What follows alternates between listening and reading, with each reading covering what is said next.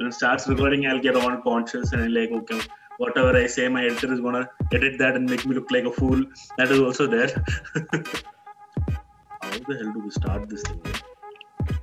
So this is a controversial question which I'm gonna ask you.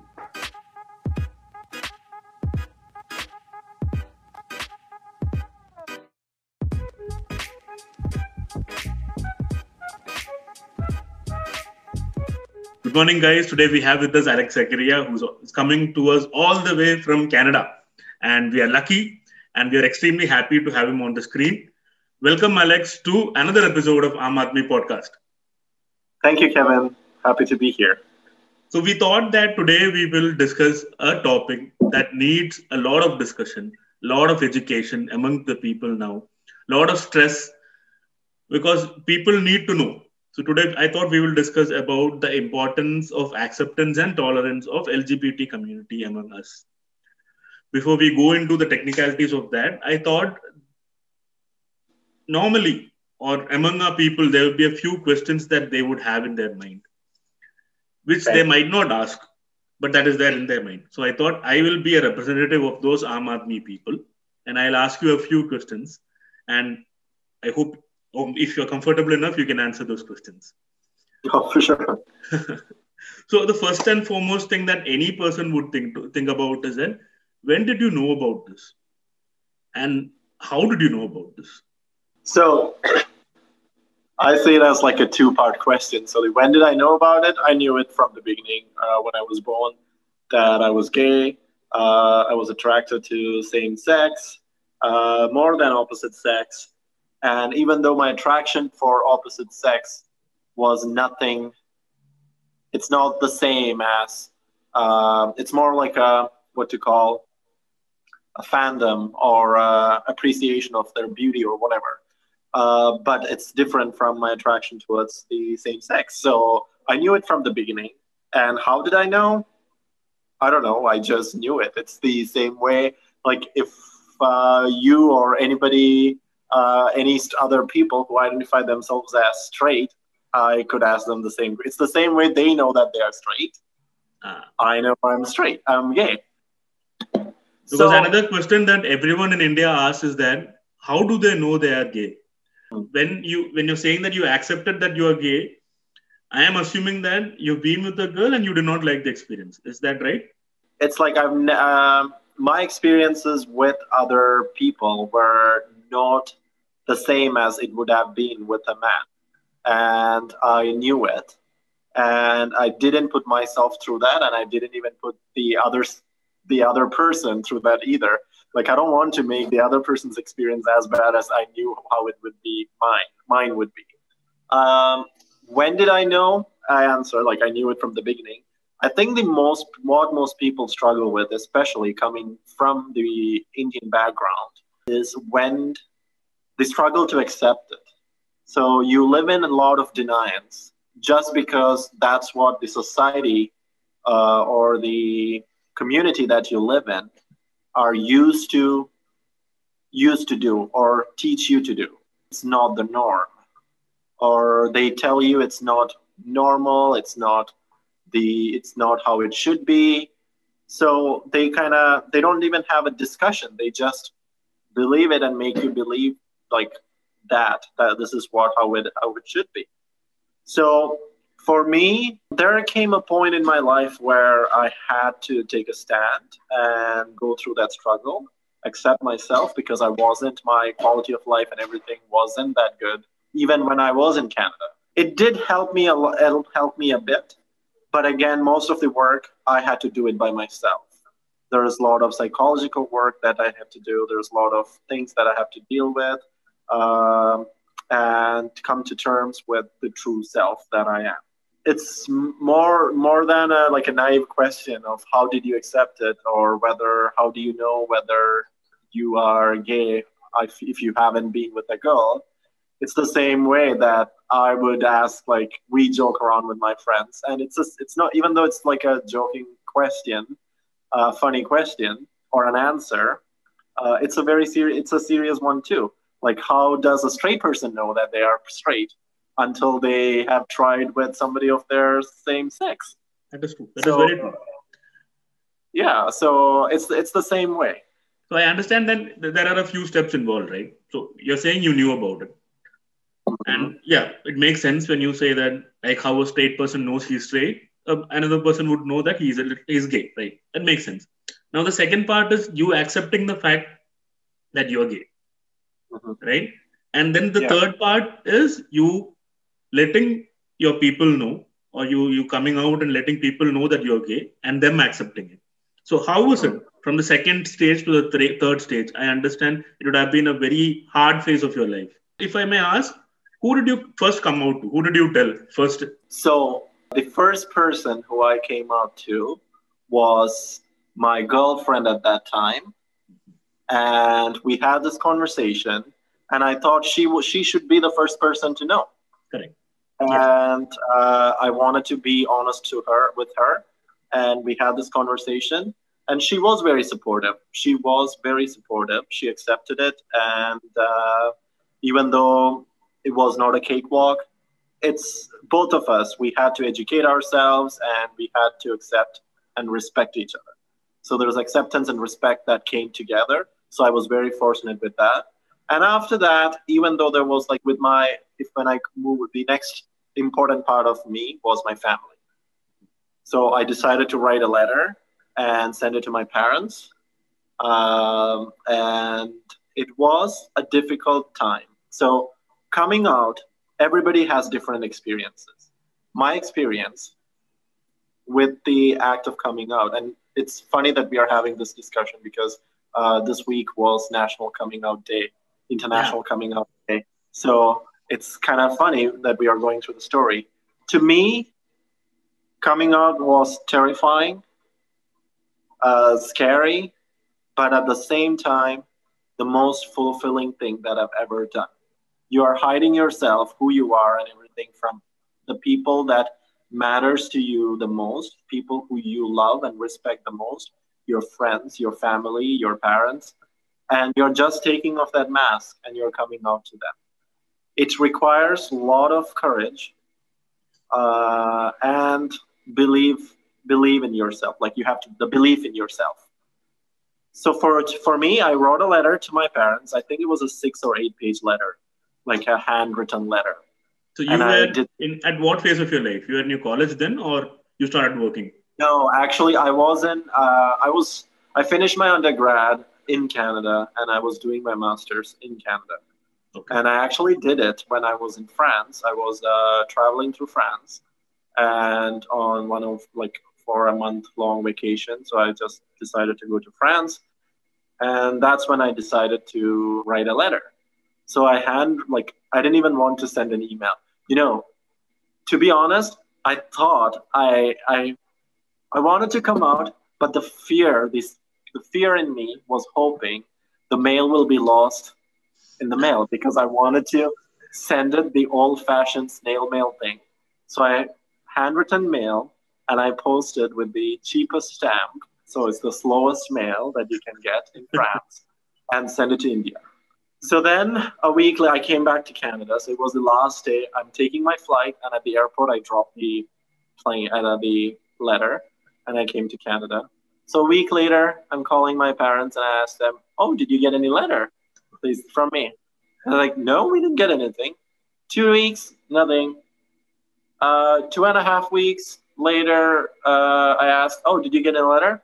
"Oh yeah, we got a letter," and there was no reaction. So I was like, "Oh, what? Everything is okay?"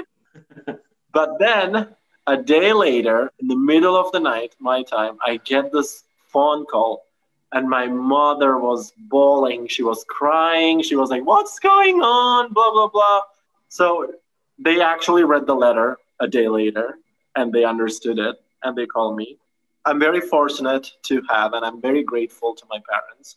And I understand it was difficult for them, as much as it was as difficult for me. So we both had to go through that phase of life where we were trying to understand something that we the both parties wasn't know about. I didn't know how my parents would feel, and my parents didn't know what it is. The way the community that they were brought up, the way that they were brought up, the religious beliefs that they were brought up, church, all those things contributed to that factor. It took them a couple of months, but I still remember one thing that my mom told me was that she asked me, "Is it something that we did? Like, what did we do wrong? Like, is it the way that we brought you up? What is it?" And I said, "There's nothing wrong with you. Like, there's nothing wrong with what you did. Neither there's anything wrong with me. This is who I am." And then at the end, the last thing my mom told me before she hung up on the phone after like 2 hours of crying and conversing and everything was that no matter what, you are my son and I love you, and that I want you to remember that all the time. Like, we may not agree on everything, we may not accept things, but at the end of the day, you are my only son and I love you. And I don't think it was nothing to do with being a son. Or she would have done the same to my sister.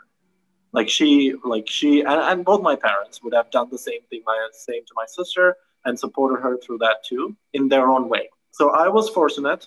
It was not an easy thing to do for me, as well as it wasn't an easy thing for my parents to do it either. From what I understand, for them, there's a lot of concern, but the most important concern was what other people might say. That's the main issue that we have back in India, Yes. specifically Kerala. I don't think just Kerala. Everywhere the same issue is there. What will others think about us? What will others say? That's what governs most of their life, right? And that's sad. That's truly sad. Because they do that, what happens is that they limit themselves to a lot of things. They do not experiment. They do not try new things. They give so much importance to the way people others think that they lose out on many things and they don't even know that.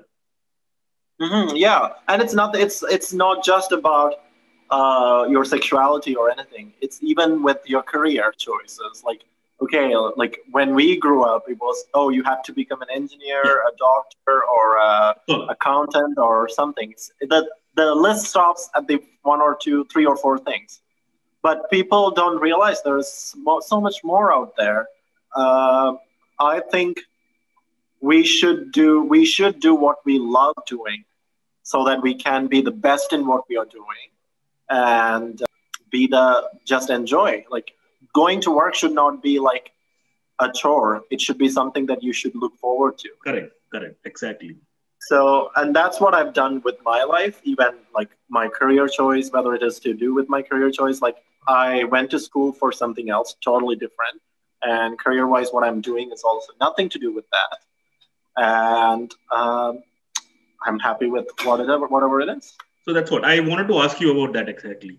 So once you Yeah. got that sense of freedom, like how once you came outside and then you could be yourself and you don't have to wear a mask after that, did that give you a sense of freedom to choose how do you want to live? Because as you rightly mentioned right now, what you studied is not what you're doing now. You went after your passion after that. Like it's like someone was tying you and then there was that invisible knot that is not allowing you to run. And all of a sudden you got that option to run and then you took it. Coming out, did it help you in living a better life? A life where you can make your own choices. I was making my own choices even before that. But coming out it was a feeling of like, a weight that you've been carrying for 20 years was just lifted away from me. And that is huge. And that is emotionally, psychologically, and even physically, it's real. So that was the big thing for me. And the effect of it is I was much more happier. I was much more confident in what I was doing, what I want to do, and being out there. So until then, I was living, like, of course, I was living, like, a part of me was still lying. Like, in Canada, nobody cares. But every time I'm going to India or I'm speaking to somebody in India or even to my parents, I felt like I'm hiding a part of me that I would love to share with them, but I wasn't ready. But as soon as I was able to do that, now I can talk to them about my life, the part of life that I was hiding for the past 20 years. I can discuss with them, discuss about boyfriends, discuss about other things, the struggle that we go through our relationships. So that was a big thing. So that did help me a lot. I did save a lot of money going through, instead of going to a psychotherapist, like a psychologist, I did save a lot of money just doing that, coming Correct. out and being true to myself. I just want to know about this. I understand you got your, you went to study abroad, and that was not a choice which you made on your own. You got a grant and then you went abroad, right? If I'm not wrong. It was a choice that I made myself. I really wanted to do that Okay. just because I wanted to explore, and it was nothing to do with me being gay or whatever. At that time, at that point in my life, for me, I was just thinking about education, and I wanted to explore and have a different experience. Coming outside India, seeing the world, understanding that this is normal, did that help you to make the decision of coming out? Definitely. So until then, probably it was when I was probably 16 or 17, when I was in India. That's when I started to educate myself about LGBTQ community, LGBT rights, of what is going on around the world, as well as in India. And also, I met some other people like me in India. All of us were facing the same problems at home, in the communities that we lived in school, everything. So that's when I realized it is normal. Until then, I was in this constant struggle of, okay, what is wrong with me? Like in Canada, that would never happen. I'm not saying probably with the 1 or 2% in the community, because of their religious beliefs and where how they are brought up, they might think that. Still there, it's still there. I'm not saying everything is beautiful, colorful rainbow here either, but everybody knows, everybody accepts who they are, who their kids are, even when they are 2 year old, 5 year old. If they come and say that, mom or dad, I think I'm gay or I'm attracted to Danielle or David, they will be like, oh, that's cool. We'll see. We will explore. And there's LGBTQ alliances in school, even in like grade 2, grade 3, you have alliances. People who you can coming out to my friends, coming out to people who I love, even though they probably didn't accept me. The most important thing was I accepted myself. And it gave me the courage, it gave me the confidence to face the world, bridge the gap between people. And people could, rather than seeing me as a gay personality or like a person, like my sexual life, they to see my academics, my acumen, my talents, and my ability to lead them. And I think that is what is more important.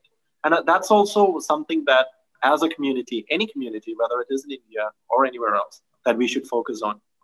A gay person, an LGBTQ person, is same as anybody else. Correct. There is nothing wrong. It's the same. Like everybody has the same talents. Everybody has the same ability to do things. They are not second-class citizens. There is nothing wrong with them. It is not a mental illness. That's right. Yeah. Sexual orientation has nothing to do with how we are or what we are. No. It's just a We part all of life, human and being, everyone and should that's accept what. that. Yes. Like if you go to the core, we are human beings, and Correct. sometimes we forget that, and that's why we treat other people with so much hate and cruelty and everything. Like, why do we even worry about your color of the skin, like racism issues, sexism issues, like your gender or whatever? No, forget all about it. At the end of the day, we are just human beings having, like, spending, what is it, like 70 years, 80 years on this planet on an average, and we just move on.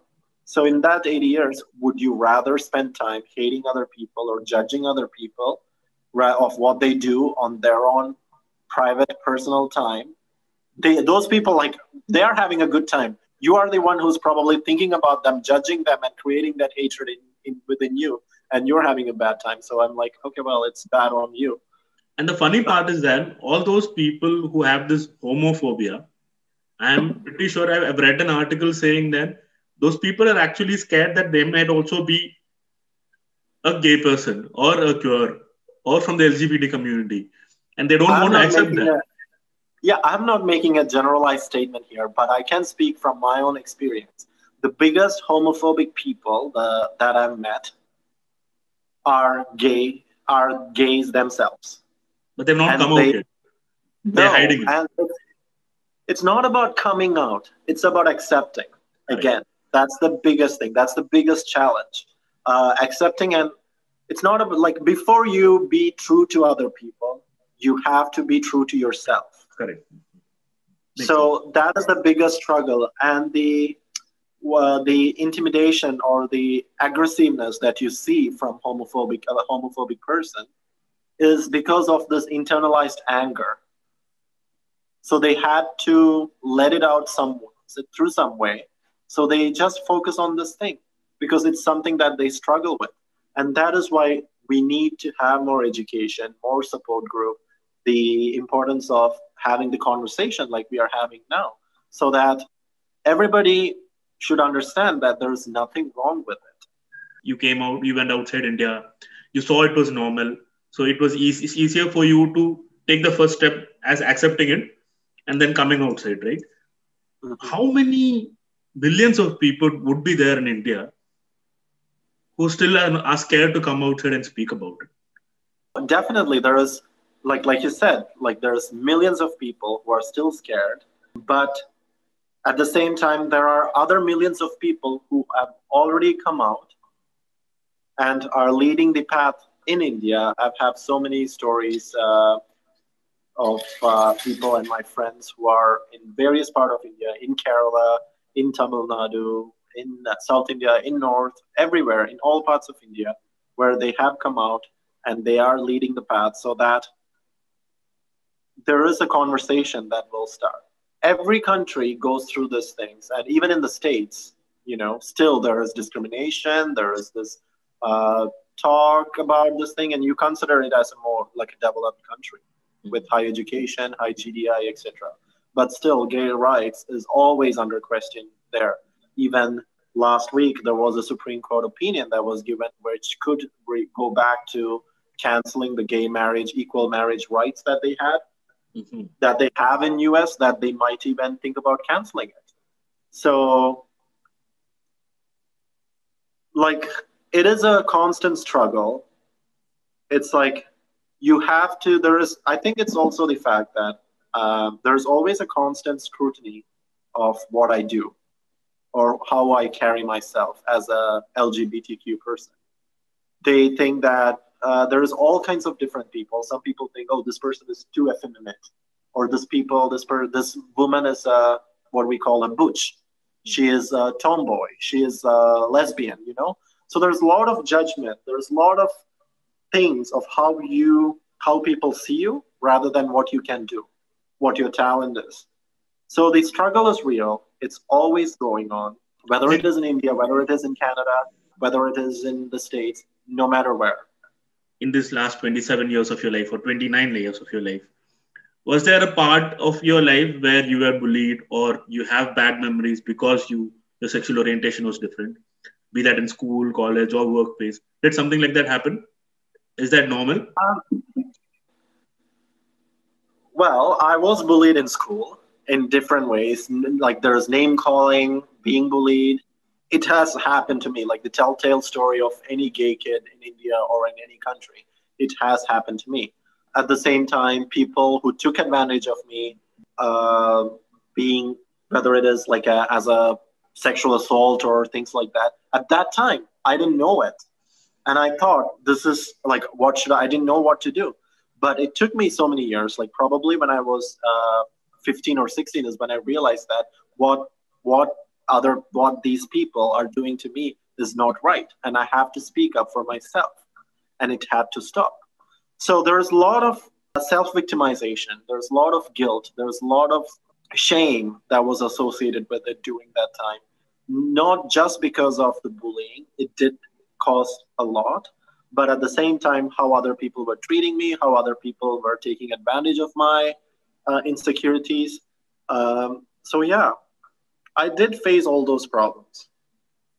So does it gradually decrease from school to college to workplace? Because ideally, people get more mature when they grow up and they have a better perception of what life is towards college and towards, not towards college, maybe towards work. That didn't help? Yeah, um, I think it did because I did like I after my 12th grade, I did 2 years of university in India, and even then, even though the bullying did reduce there, I had a group of friends who were very supportive, who I'm still in touch with and who are part of my life. They are like a family to me. So even though I never came at that time, I never came out to them like, hey, I'm gay. Like I never told them. I'm pretty sure they knew it even then. And even when I came out to them, they were like, when I call them, hey, I got to tell you something. I'm gay. And they're like, oh, okay. So what did you have for dinner? For them, that's the kind of conversation that we had. Yeah. So it did change. It did change. And it is changing. So as you told that wheel is in motion, people are getting to know about it. It's just that we should act as a catalyst and get to educate people more. Because the other day when I was just before the interview, I just wanted to do a little bit of research, and I went online and I searched about the hate that the LGBT community is receiving, and I was amazed. It's not amazed. I was actually disgusted. I understand there are conversion camps. I understand Mm-hmm. there are conversion camps done by religious institutions. I understand Mm-hmm. there is specific counseling session to make a person not gay. I understand that there is marriage, forced marriage happening, where the parents feel that after my boy gets married or my girl gets married, they'll be fine. Mm-hmm. So even though the rule came into being in 2018, I still think that the government or the people should take a lot of effort into educating people that this is not a deviation, this is not a disease. It's normal to be so.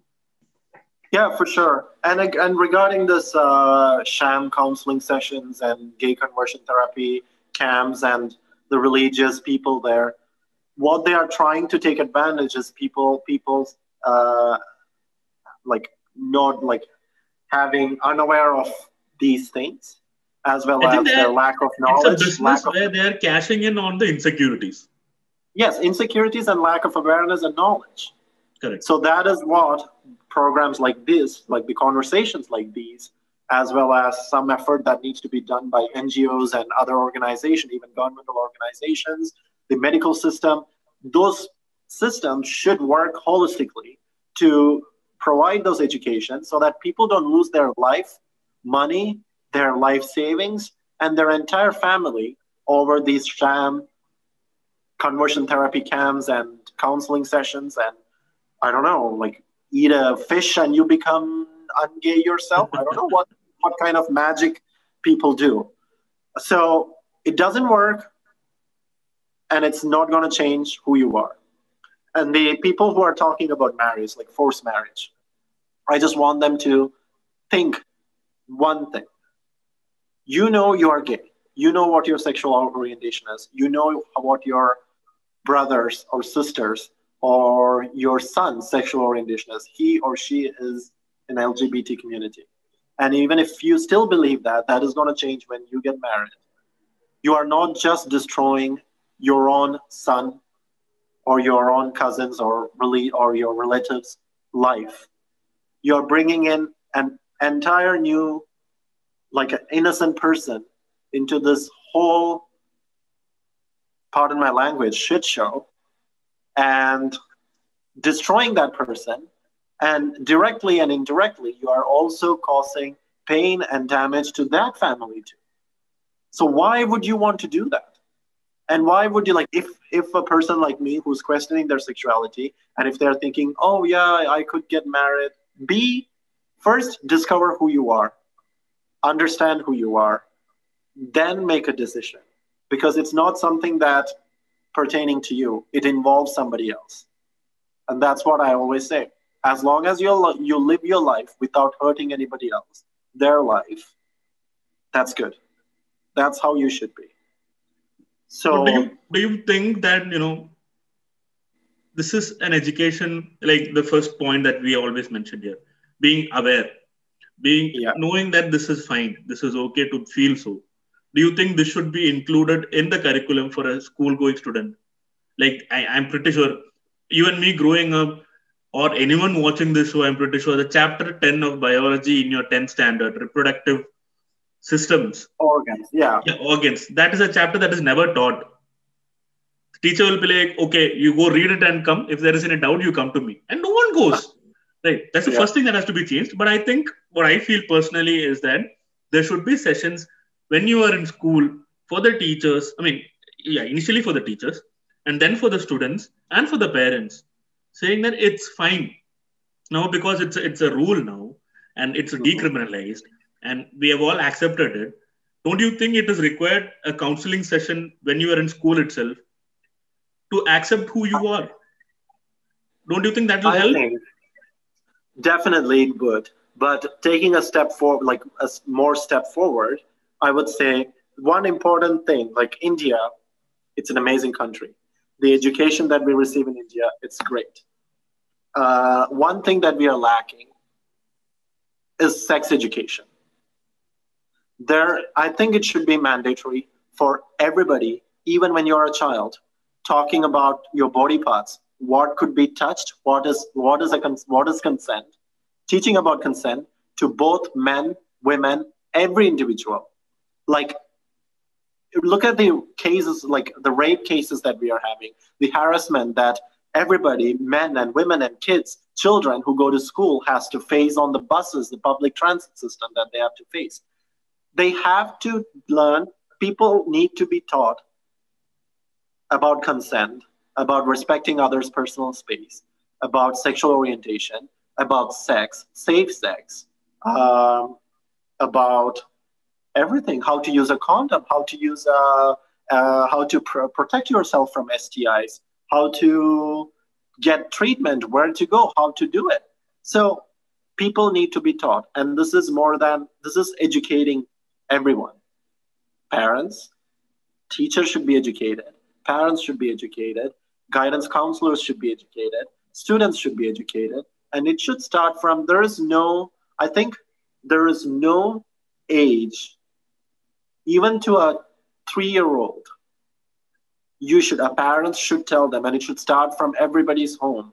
Like when you have a child or our friends who has child, they should talk to their kids saying that, you know, if somebody touches you, like these are the know your body parts, and if somebody touches you there and if you don't feel safe, tell them, tell to your parents that I didn't feel safe, this person did this to me. It should be stopped. People had to be held accountable, I and think it's there a are a few change that needs to schools that are doing that now, teaching the small be. Mhm. kids what a bad touch is and what a good touch is, differentiating between Perfect. those. So I think that Yeah. is in motion. That is Yeah, about to that's happen. a change in a really good directions. And again, then we can have this discussion about sexual identities, sexual orientations, sexualities, so that But there is a discussion that is going on. what I thought is that we Indians are a confused lot of people, right? We are a collectively confused lot of people.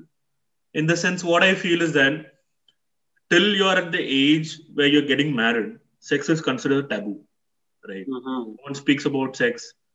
If you are doing, if you are indulging in that, it is supposed to be something wrong. You're not supposed to, right? And Yeah. once you get married, and if it is an arranged marriage in India, then in your first night of marriage, you are supposed to have sex with an unknown person, where for the last 25 to 27 years, it was considered taboo and it is wrong. And then all of a sudden, a window is open. It's like, yeah, go have sex now. And the highlight is that how Indian society works or how things work in Kerala is that from the second month onwards, they ask you, when are you getting pregnant? Yeah. Right? And then they're pressurizing you to have sex. So you get married and you're supposed to get pregnant after a month or Yeah. so. Right? The concept of having fun while having sex is never taught. Hmm. Sex is just a I think means it's of about, anyone to get pregnant in India. I know. And even I have to, maybe it's the Indian in me that even when in my own personal life, I had to face that. And where there was a point in time where for me, sex is just the act of sex. There was no pleasure involved in it. There was no mutual pleasure that was there. It took me a while to realize there's much more than to it rather than having sex. And I wish I had taught that. I wish I had, not even teaching. I wish I had an opportunity to have a discussion with somebody who was a professional, like a psychiatrist or psychologist, who we can talk about and talk about human feelings and human touch and human emotions, where I can share and be a partner, a better partner to my partner, to our partner, whoever I'm with, rather than being this going on with this societal norms or expectations where get married, get a job, finish school, get a job, get married, and within a year have a child. Nobody even asking whether the newlywed couple probably they want to take 3 or 4 years getting to know each other, to have a No, life together. they're To pressurized into having kids. It's not a yeah, distinct like how it happened back India. Getting married, you're getting pressurized. Having a kid, you're getting pressurized. Having the second kid, you're getting pressurized. Making that kid into a doctor or an engineer, you're getting pressurized by the I society. know, Entire India works on pressure, and it's peer pressure. I know. It's tough. It's not only tough on the parents; it's also tough on the kids. It's not fair on So the kids. no, it's not at all. It's They are not fair not on the allowed kids. to choose what they want to do. Correct. Uh, yeah, it's sad. But being said that, I do have some friends from India who chose to go back to India and live there, have a life there. They have a they kind of bring this outlook where, like we discussed, the idealistic dream that we both have, where everybody has a say and everybody live with acceptance, respect, and love for each other, for a fellow human being, care for a fellow human being. They have that ideology and they are putting it into practice, and it is beautiful to see, whether it is with their kids or with their friends or family members. Congratulations on getting married. I understand it was Yeah, year 2013 when you took the con- step. yeah. Congratulations to you too. Yeah, thank you very Oh, much. you're married. Yes, yes. But it's been just 1 year for me. But for you, it's almost 7 years now. When are you having kids? Just kidding. That scared me, bro. Okay. Yeah. But yeah, 7 years you're into marriage, right? Happily married couple. Yeah. You are an example for many others on knowing that you can still lead a normal life as per the society. Mhm. You can get married. You have a partner whom can be with. You can start a family together. Mhm. So you are an example. You are the right example for many people who would want to come outside, right? You are a happily married person. You are a very successful person, and you are an extremely confident person now. So, is there Thank you. something that you want to tell others who are scared to come outside or who are confused? Is there a message that you want to convey? My only message to them is I would always be realistic. It is going to be tough. It is hard. It is scary. It might look scary. It might look tough. It might look um, difficult. But once you've done it, once you cross that path, once you cross that bridge, it is the best thing that you probably ever have done in your life. But just with this action, you know who your real friends are.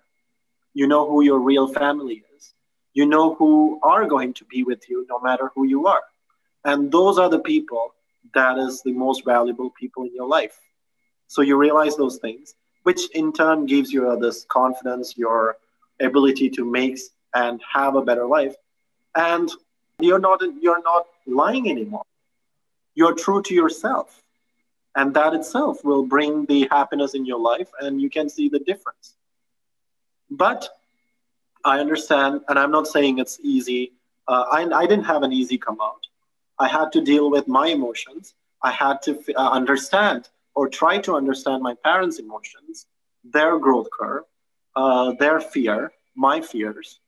But at the end of the day, would I like? Do I like? I don't regret anything that I've done, and yeah, And what about a message for the parents? Because they are also a part of this journey, and them understanding would make it easier for the person to come outside.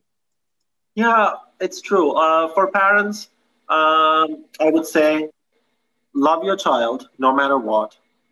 And the only thing that you could do is to educate yourself, make that effort, because you think your child, like, it's hard for you, and you must realize that how much painful it is for the child to see you in pain. They love you, they understand that you love them, they understand, and they all go through this emotions of guilt, fear of whether I'm a disappointment or not. So they go through all these emotions. And during all this time, all they need is support and love. And if parents could do that, no matter what, you will be a successful parent. That's what a parent should do. And I got it from my parents.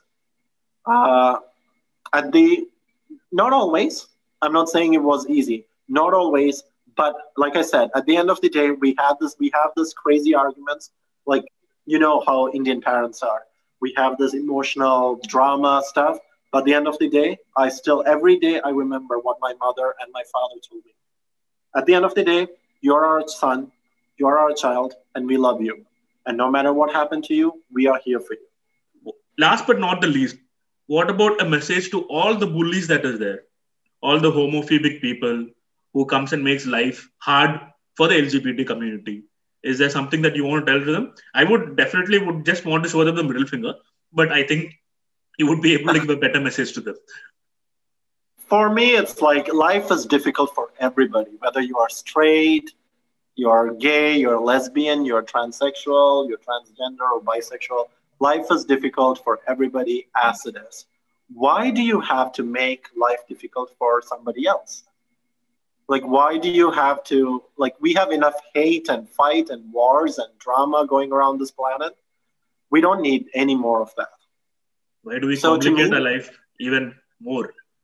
Yeah. So to anybody who's out there who find this faux pleasure, this fake pleasure in making somebody else's life miserable, just go back and think why you do it, what makes you do it, and fix it.